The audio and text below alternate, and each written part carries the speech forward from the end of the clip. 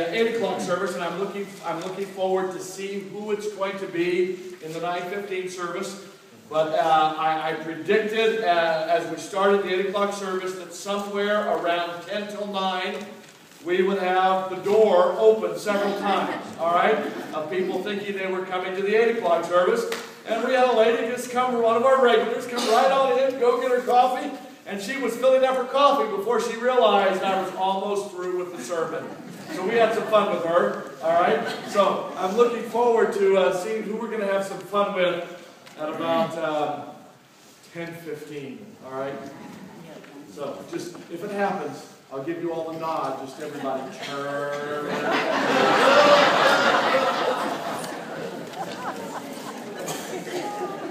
What is the image or the first thing that pops in your mind when I say the word judge? Judy. What was that? Court. Okay. See, there's probably a few of you in here, and maybe more than just a few, who have some very vivid memories regarding a judge. This will probably date me just a little bit, but as I thought about judge this last week, the first image that came to my mind was Flip Wilson. Back in the late 60s and the early 70s, all right, he would strut out on stage singing that song. Order in the court, order in the court, here come the judge, here come the judge. Now, that really got driven home to me this weekend. Shelley and I have been to a couple of Fresno State baseball games, all right? And there's a group of kids, college students, who sit right in front of the tunnel wall, all right, on the college side, and they do cheers and chants throughout the entire game. They have something for every one of the baseball players. They have a few for the umpires. They have a few for the opposing team's third base coach, who comes over to their side every time. They are a rowdy but rather humorous group. Well, one of the ball players for Fresno State this year, the center fielder, he is a freak. He is 6'7" center fielder. All right, highly unusual in baseball. 6'7". The guy is broad in the shoulders and narrow in the hips. He could be a great Samson. Okay. And anyway, his name is Aaron Judge. And so every time he comes up to bat, the chant starts. Order in the court! Order in the court! Here comes Judge! Here comes Judge! And last night, one of the retired principals of Clovis, who sits in that area that we were sitting near, he asked those kids, hey, do you guys know where that originated? And they didn't know. They're 19, 20 years old. They had no idea. He said, laugh in. I hated to correct the principal, okay? I mean, but I said, you know, I think it was Flip Wilson. Actually, I was also wrong. Flip Wilson's probably the one who made it popular, but there's about 3 singing groups who have all recorded it as well, all right? And one of them was before Flip Wilson, but Flip is the one who really made it popular, and he might have done it on Laugh In, all right? But anyway, it came from the late 60s and the early 70s. Here comes the judge. As many of you have already stated, you think about Judge Judy or Judge Mathis or the other reality TV judges. I'm not sure I've ever watched an entire full episode of one of those judge reality programs. But I've often wondered to myself, what possesses those people to go on and people told me in the last service, money. But I mean, do they pay that well? I mean, because you know when you go on, the judge is going to rip you.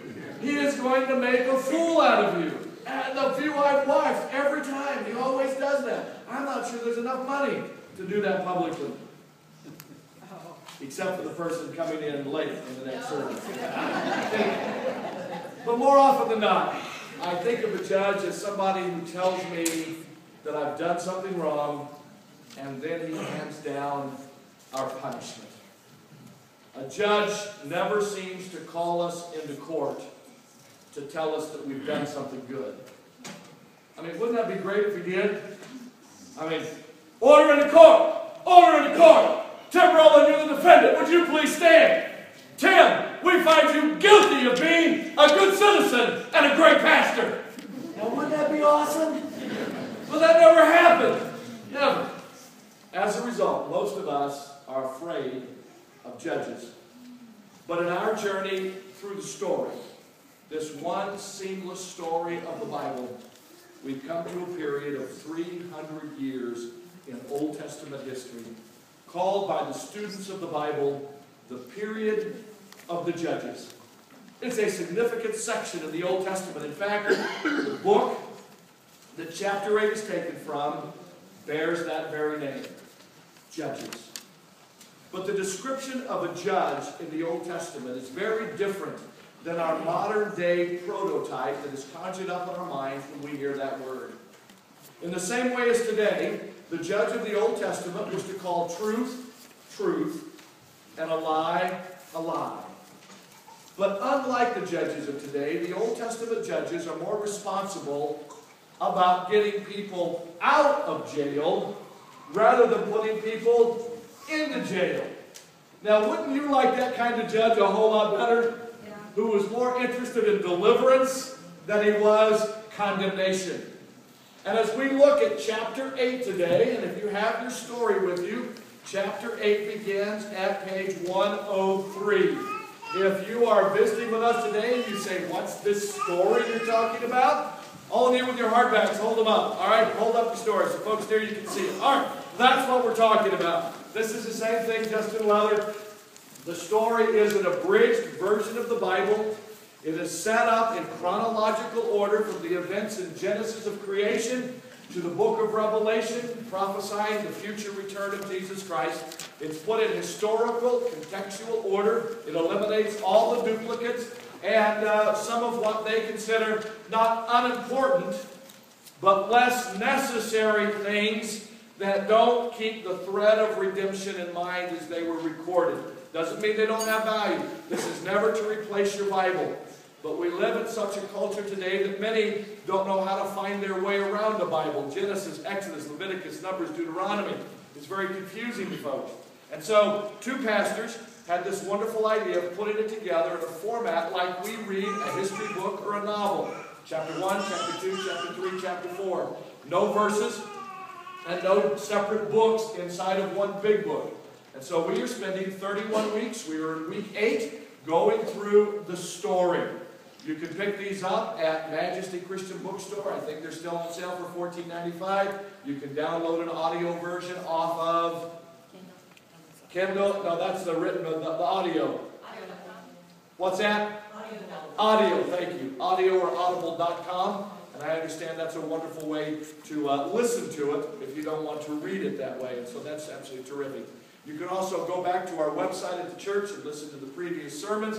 And on Wednesday nights, following the Sunday sermon, we do a Q&A on the previous week's chapter. And so we hope by the time we finish this 31 weeks, we have a very good perspective and knowledge of the Scriptures and the Word and its application for our lives. As we look at chapter 8 of the story, let's do just a brief rewind. It's helpful to repeat so we get the flow of the story and get some of the ideas how the story fits in the overall plan of God's unfolding story of redemption and restoration. The nation of Israel at this very moment in the book of Judges, or chapter 8 of the story, they are now occupying the land that God promised Abraham over 700 years before. And some of you thought that God was a little slow answering your prayer last week. 700 years went after God made the promise to Abraham. But they have now conquered the land under the leadership of Joshua and the undeniable power of God at work on their behalf. Now they are occupying the land of Canaan. But this is 700 years later. Of all the tribes of Israel, 10 of them have received their land, and then the Levites from Jacob's son Levi are the priestly tribe. They are in every one of the areas to minister the duties of the temple or the tabernacle as laid out in the Old Testament. God has set the people of Israel up in an awesome way. They have their own lands and their own homes. They're no longer foreigners or strangers in this world. They have the tabernacle in their midst, which represents the presence of God. They have been the recipients of God's law, particularly the 10 Commandments. That instructs them how they can relate to God and how they can get along with each other. If they will just follow the plan that God has for them, God says, I'm going to bless your socks off. That's an Alabama version of the scriptures, okay? I don't think God actually said your socks off, but God said, I will give you blessing upon blessing upon blessing, more than what they could ever understand or fully appreciate. But do they follow the plan? No, they don't. You see, there's a fundamental problem that we discovered in chapter 1.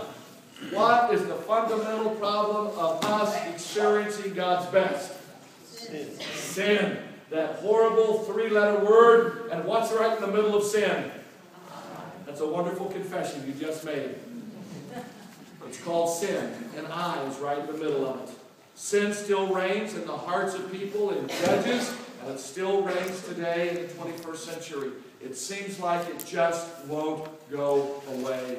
It raises its ugly head, and it wrecks our relationships with others, and it gets us into big trouble on a lot of fronts. Under the leadership of Joshua, things go pretty well for the Israelites. There was blessings, and there were victories, and there was prosperity, and there was rest from war, as we discovered last week. However, two major mistakes took place after the death of Joshua. And it's described to us in the book of Judges and in chapter 8 of the story. That opens the door for the Israelites to experience disaster, trouble, and ruin. We're told that the Israelites were instructed by God to completely drive out. There's a word that's used in the Bible. We don't like to use it much today, but I'm going to use it here and then I'll define it. They were told to utterly drive out the pagans. Okay? Who were the pagans? Everybody who wasn't Israelites, but why were they given that term pagans? Yeah, you all are hitting all around it. I can't fully hear what everybody said. It's because they worshipped other gods besides the living God. They worshipped gods that they made out of their own hands and they came up with out of their own minds. And so they were called pagans. And God told Israel, drive them out. And the reason God told them to drive them out is because God knew that the Israelites still had this sin problem in their life, and that they would be drawn, instead of them influencing the pagans would influence them, and they would start worshiping Baal and Asheroth and the other gods of the other nations around them. This action, because they didn't utterly drive them out, would come back and to bite them as they left this presence of pagan worship in their community. We see then that environment that we place ourselves in really matters as it relates to the health of our walk with God and even our relationship with others. So that's the Israelites' first mistake, is not taking care of their environment. I just thought of this morning. I was reviewing the sermon for today. I remember my cousin Brenda. She was Aunt Ladine and Uncle Connell's youngest daughter. All right? I remember Brenda during a period in her teen years when she was choosing to be a slightly rebellious. Okay? And Aunt Ladine was kind of frustrated with her. And so one day she sat down with Brenda and said, Brenda, what is the matter with you? Brenda, being a little edgy at that point, and trying to kind of, just jab at her mom. She said, Mom, I am a product of my heredity or my environment, and you are the source of both. That did not fly real well, all right? But it stuck with us for a long time. But see, Brenda was absolutely correct. We are a product of our heredity, and what did all of us inherit? Sin nature. A sin nature. And we are often influenced by our environment. The second mistake that we're introduced to right at the beginning of the book of Judges, or chapter 8, helps us understand the rest of this part of the story. It says that Joshua died, and the generation that followed him did not know God, nor what God had done for them. That's on page 103, if you want to turn to that in your story. 103, or Judges chapter 2, verse 10, if you didn't have it. All right, it's the third paragraph down, and it says, after the whole generation had gathered to their ancestors, that means they all died. Another generation grew up who knew neither the Lord nor what he had done for Israel. Maybe you have heard the phrase before that says Christianity is just one generation away from extinction. Luis Palau did a film many years ago that says it like this: God has no grandchildren. Every generation must choose for themselves to have a relationship with God. Joshua, when he was leading Israel, influenced the nation to have a relationship with God. After Joshua died, apparently there was no one to lead that charge, and the scripture says they forgot who God was. For us to be too busy in our work, in our hobbies, in our family life, even in church work, to not bring our children along for the experience, not to sit them down and faithfully read and share the Bible with them, to work through the stories, to help them understand who God is, can be a costly mistake. Because as you and I get older, as we move out of leadership, but we are still alive, who steps at these places of leadership will determine whether God governs and leads us or not. All of us, even those of us maturing, that's a fine way of saying older,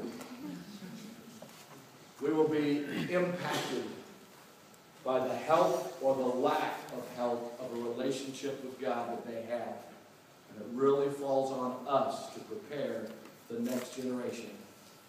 It is in this context that God raises up a team of judges to deal with the sin of the people, to assist in getting them out of jail and on their road to deliverance and restoration. It's very important to understand in this story that the surrounding nations are watching how God is dealing justly and graciously with the nation of Israel now that they're in their land. You see, God disciplines his children according to his law, which is just but also merciful. He powerfully intervenes when they cry out for help, and he keeps taking them back. Do you get the drift? God says, I want to spend time with you, and then his people go spend time with another God, and then they end up in trouble, and they cry out to God, and God rescues them, and he brings them back. Why? Because he wants to spend time with him. Now get this idea in your mind. The other nations, who some of them are taking Israel into captivity, some of them the ones oppressing Israel, they are watching how the God of Israel treats Israel. And they're going to compare how the God of Israel treats Israel compared to how the gods they have made with their own hands treat them. Wouldn't you think that they would look at this God of Israel and say, wow, look how they treat their God, and yet when they're in trouble, look how their God comes running, and he rescues, and he delivers them. Wow, I would like a God like that. See, they're watching. Your friends, your family, your co-workers are watching to see the kind of God that you have. If you want to understand the book of Judges and this 300-year period, it's very important for us to understand the big idea. I would say to you right now that the big idea of the book of Judges, in chapter 8, is that there is a cycle, a pattern that is repeated again and again and again. Now, I don't want us to get the big idea that you and I need to repeat this cycle again and again and again. I would like for us to discover this cycle and then break the cycle. But Judges gives us real clarity, at least 6 times, if not more, all right, of the cycle repeating itself and how God responds to us. So let's get the insight into that cycle that might give us great insight into how we can relate to God and break the cycle. So, the first movement in the cycle is that the Israelites sin. They blow it. We see this again and again and again. The phrase, how many of you read this phrase as you read the chapter several times? It says, the Israelites did evil in the sight of the Lord. Did you notice that when you read it? Just in case you didn't, let me take you through it. All right? Page 103 in the story. 3rd paragraph, 3rd sentence. Then the Israelites did evil in the eyes of the Lord, and they served the Baals. Flip over a page, page 104. Top of the page. All right, first paragraph, second sentence. Yet they would not listen to the judges, but prostituted themselves to other gods and worshiped them. All right? Bottom of that same page, first sentence, last paragraph. The Israelites did evil in the eyes of the Lord. They forgot the Lord God, and they served the Baals and the Asheroths. Next page, 105, right in the middle of the page. Second paragraph, first sentence. Again, the Israelites did evil in the eyes of the Lord. Flip over to page 107. Second paragraph, or third paragraph, if you count the italic part. First line, the Israelites did evil in the eyes of the Lord. Page 112. Okay? First sentence, top of the page. No sooner had Gideon died than the Israelites again prostituted themselves. Let's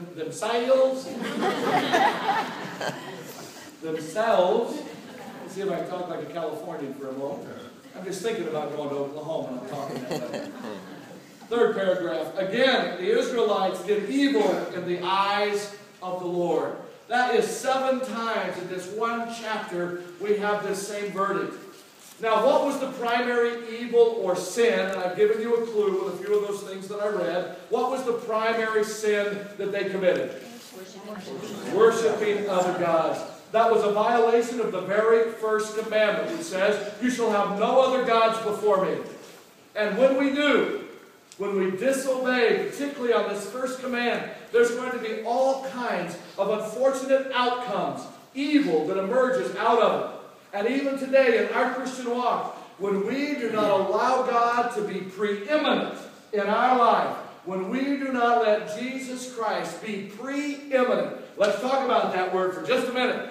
When you hear the word preeminent, we don't use that every day in our vocabulary, all right? What does it mean to be preeminent?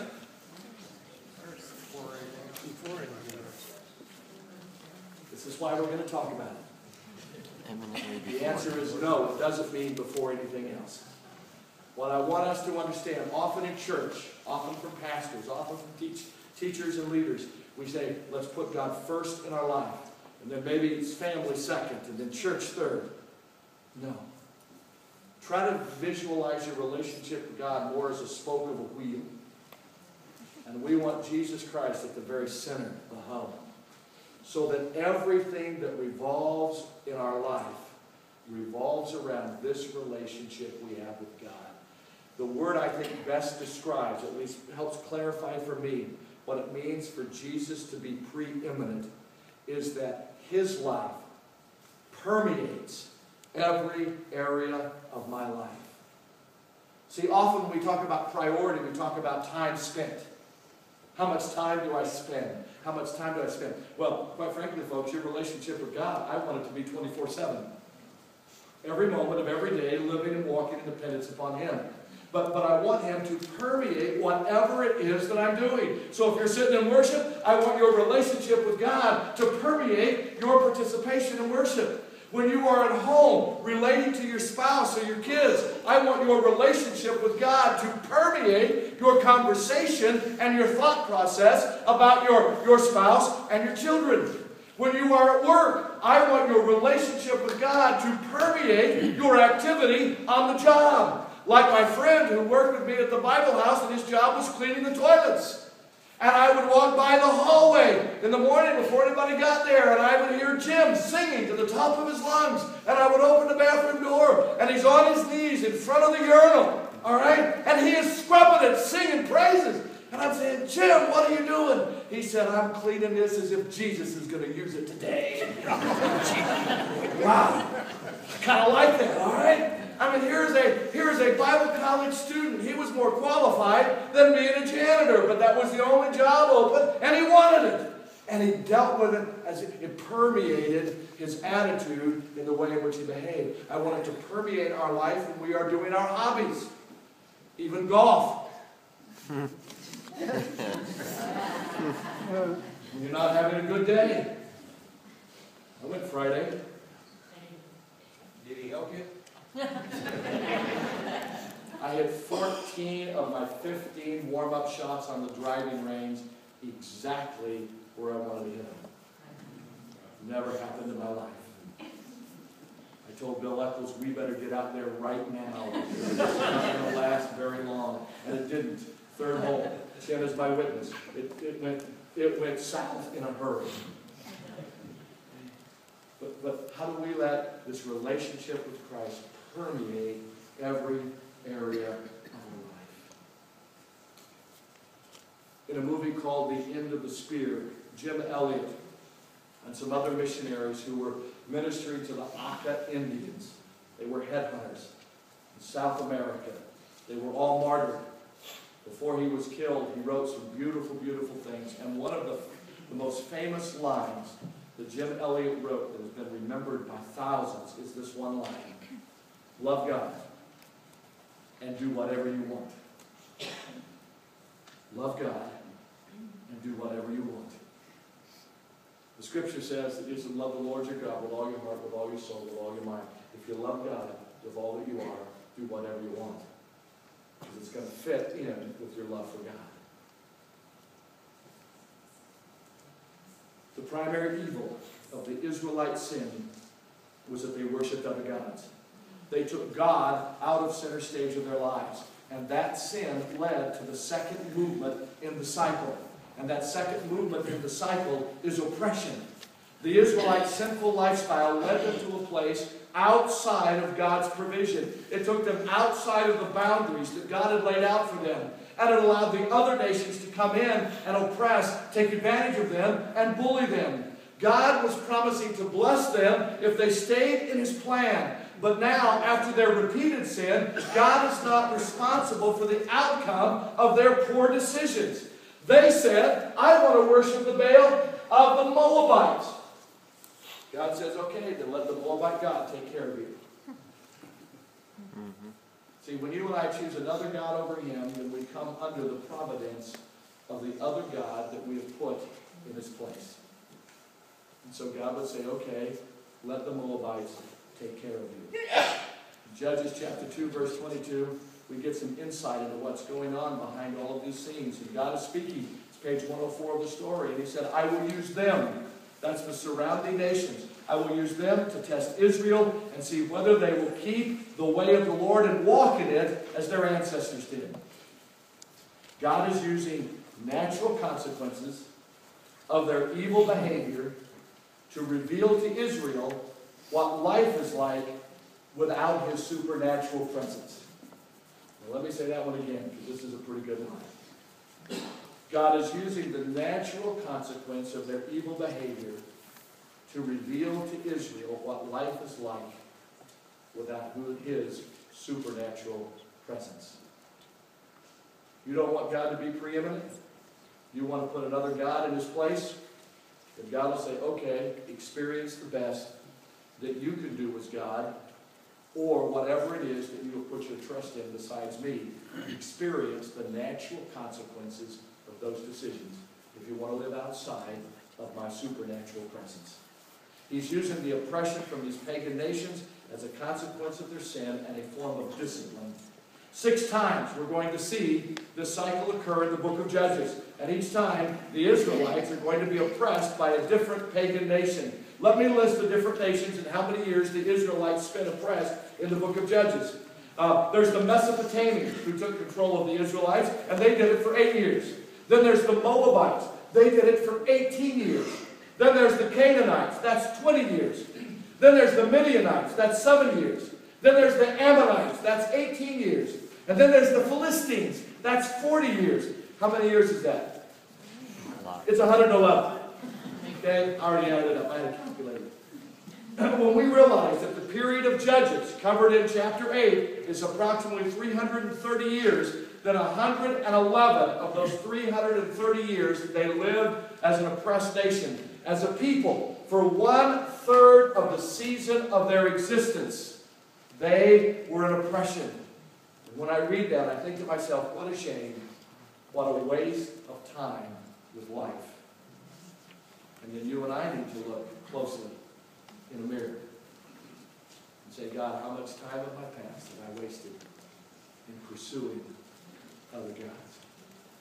Don't stay guilty there, but move on from there and don't go back there. So there is the first cycle, that's sin. The second cycle, that's oppression. And then oppression leads to the third movement of the cycle, and that is repentance. We read about these 6 experiences, and eventually, every single time, the Israelites cry out to the Lord. The phrase is used again and again. The Israelites finally reach bottom, and they turn back to God. Some things never change. What do they tell folks that celebrate recovery? Your recovery won't happen until you reach bottom. And then they tell you everybody's bottom is different. And if you walk behind everybody, you'll discover that. And then comes the judge. Oh, no, not of the bottom. Okay? Now I completely lost my place. All right. I really did. You were at bottom. This is where the judge comes in. Up until this point, there's been no presence of the judge in these communities. But it's at this point, the point where repentance is needed, that a judge emerges.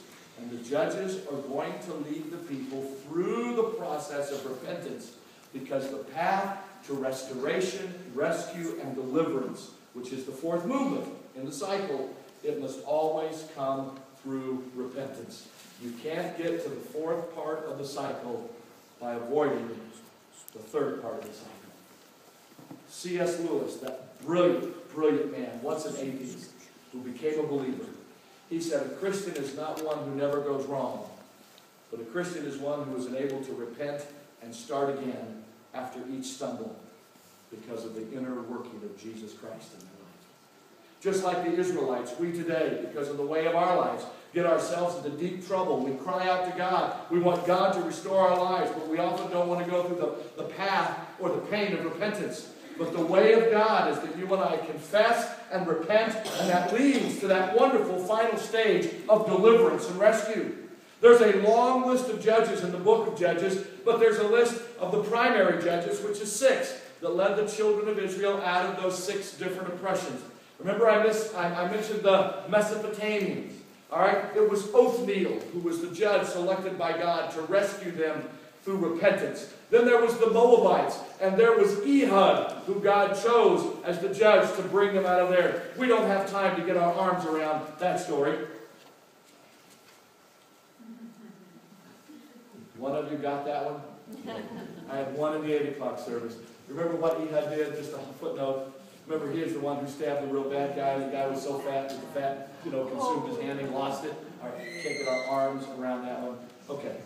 Work with me today. Then there was the Canaanites, and that was Deborah. We'll talk about her briefly in a minute. Then there was the Midianites, and God used Gideon there. And then there was the Ammonites, and God used the judge Jephthah. Wow, that's a story. We're not even touching that one today. And then there's the Philistines, and all of us know, most of us anyway, know the story or have heard of the character Samson. And then there was one more, and that's the termites, and we have Orchid, the judge. Just check and see if we're awake, all right? Just go with me today, all right? Some of you know some of these stories. Samson is probably the most popular of all of them. That's the last one in the book, probably the most popular. The judges come in at the place of the cycle of repentance. They come in when the Israelites are at rock bottom in their oppression. They're crying out to God to rescue them from this low place. God hears them. He raises up a judge who leads them through this period of repentance, and it ultimately leads to that last phase of the cycle, and that is deliverance and rescue. So there's the 4 cycles: sin, oppression, repentance, rescue, or deliverance. 300 years of chapter 8 wrapped up in 4 words: sin, oppression, repentance, deliverance. God's hand of blessing returns to the Israelites in this stage of deliverance. He returns to us at this same point as well. The stories of deliverance in the book of Judges are remarkable. I think it would be a slam dunk if Hollywood ever decided to do a back-to-back 6-week sequel story of these 6 judges. It would be phenomenal. It is clear from each of these stories that it is not the judge, but it is God at work in the scene of the judge, orchestrating the restoration and the deliverance from oppression. Probably the most famous story is the story of Samson. He's the one with the long hair. We think often, many people think, that the secret to Samson's strength was in his hair. But guys, work with me for just a moment. If that were true, how many of us in the 60s and 70s would have been He-Man? Okay? And now, some of you who had all that hair in the 60s or 70s, you are bald, all right? But you're not weaklings, all right? You're not weaklings. Because the strength was not in our hair, all right? When Samson cut his hair off, he did it in defiance of his relationship with God. It's not the lack of hair, but it's the lack of faith and trust and obedience in the God who called him to serve. He's the most famous judge, but maybe the most unusual judge is Deborah. And why would she be the most unusual judge? You guys are so smart. They did not have a lot of women's liberation back then, all right? But Deborah was a judge. What does her name mean? Mother of Israel? No. That's a good shot. Honeybee. Her name means honeybee. Her vision of the world is not shaped by the political situation of her day, but it's developed by her relationship with God. Though women of the ancient world did not usually become political leaders, Deborah was what Israel needed at the time. She was a woman, a prophetess who heard God and believed Him. She is a woman who had the courage needed. Her courage aroused the people, enabling them to throw off foreign oppression. The cycle is once again illustrated for us. Israel had been delivered from their enemies. There was peace in the land. And after a few years of peace, Israel forgets God. They turn back to idols. God uses the Canaanites from Hazor to discipline Israel. He oppressed Israel for 20 years. After they were oppressed, they cried out to God for help again. Deborah is a woman among men. She is brave, she is intelligent, she is trustworthy, she is confident of God's word and presence. She rules Israel under a palm tree that bears her name, the Deborah palm. The Israelites will bring their disputes to her, but she is more than just an arbitrator. She is a prophetess. She speaks on God's behalf, one who acts between God and man, and she lets the people know God's will. If I were to comment here, I would say she was the Joan of Arc. She's an extraordinary woman. It's not about what Deborah does, it is why she does it. God asked her, and no matter what the cost, Deborah chose to act in faith. My favorite story is the story of Gideon. And that's found in Judges chapter 7. If you brought your Bibles, Judges 7, pages 108 to page 111 of the story. The Midianites are oppressing the Israelites, and God raises up Gideon to lead the children of Israel. They're crying out for repentance again. Save us! And God says to Gideon, Gideon, you and I are going to take our people back. The story goes like this. The Midianites are in a valley. There are 10 tons of Midianites all around. We're told they have so many camels you can't count them. Gideon is a farmer boy, all right? The story goes like this. He is the least in his family, and his family is the least of the 12 tribes of Israel. If you talk about a guy who had a reason for low self-esteem, it was Gideon. Gideon, on the bottom of the barrel, God, choosing me, just the man I need. Why? Because you trust me. You believe in me. That trust is going to get tested. It always does. So Gideon puts the word out. We're going to be rescued. God's going to deliver us. I need an army. 32,000 people respected this bottom of the barrel farmer. 32,000 men show up for this volunteer army. And God says to Gideon, Gideon, that's too many. I mean, isn't the idea of an army to have the bigger army? The more the merrier, the more the better. God said, you see, here's why. Because God did not want Gideon and the Israelites to think it was the size of their army that won the battle.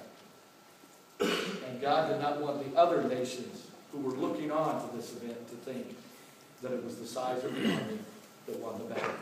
This is going to be a repeat of a Jericho story. That there is no... What's a miracle? How do we define a miracle around the globe?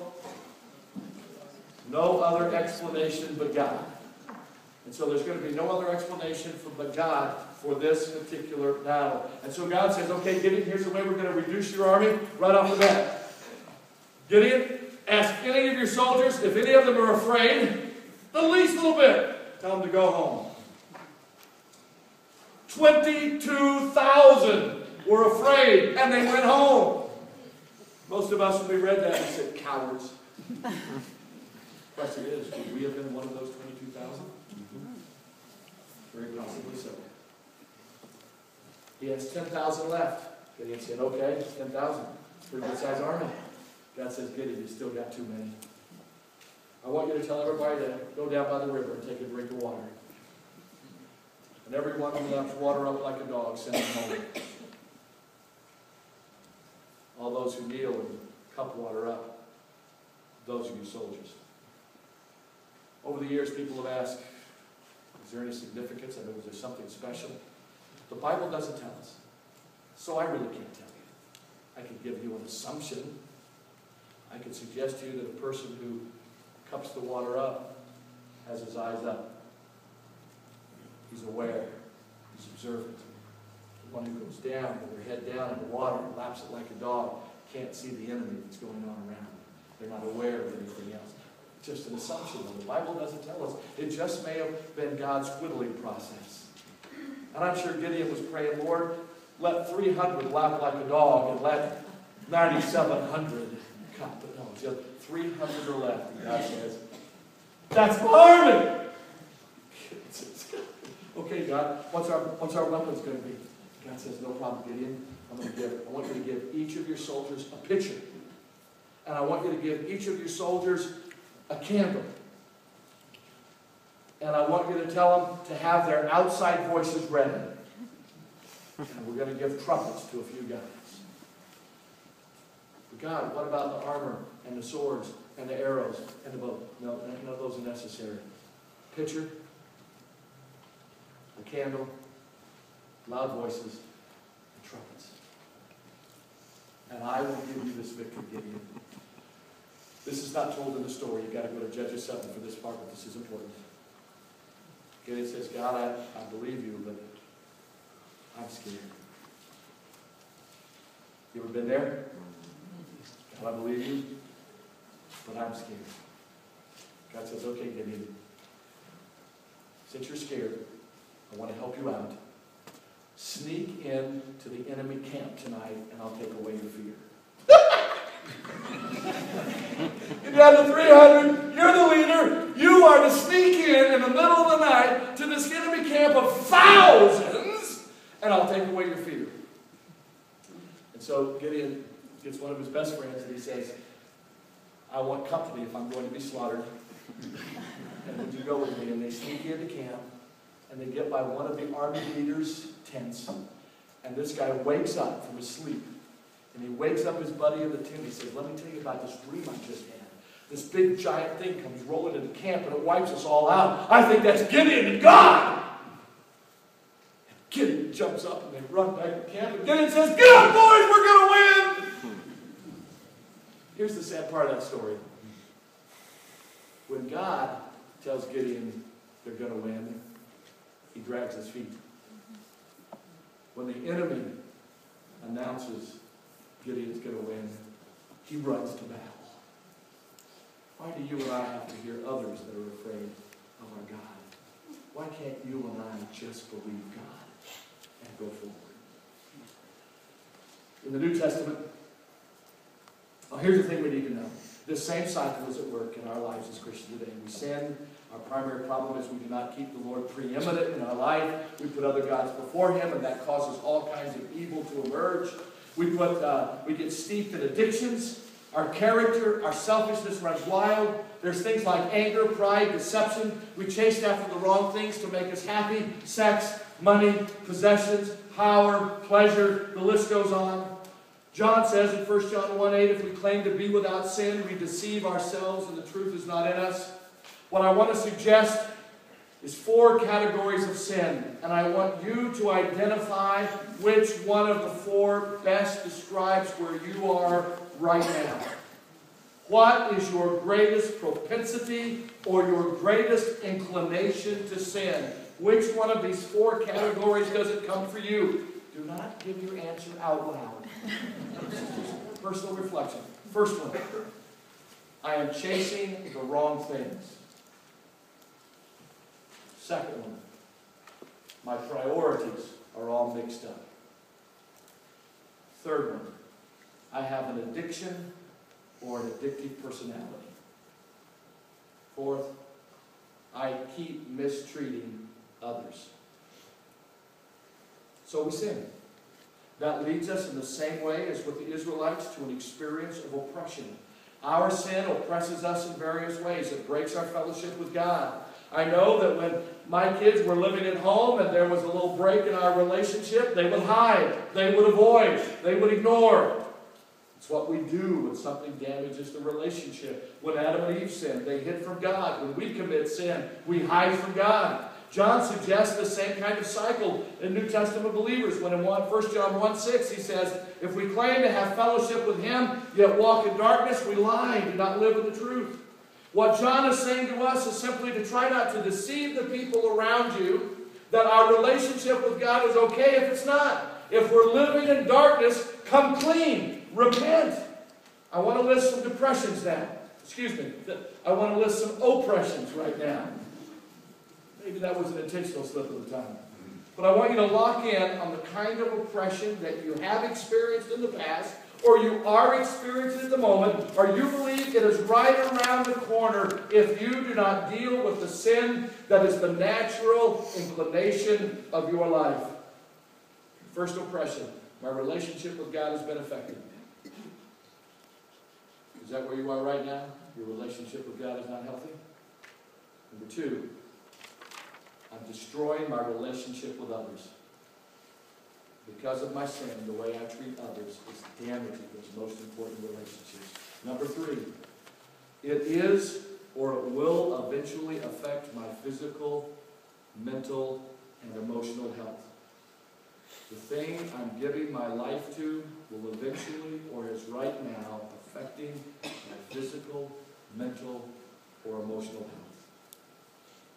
And last of all, it is affecting, or it eventually will affect me financially.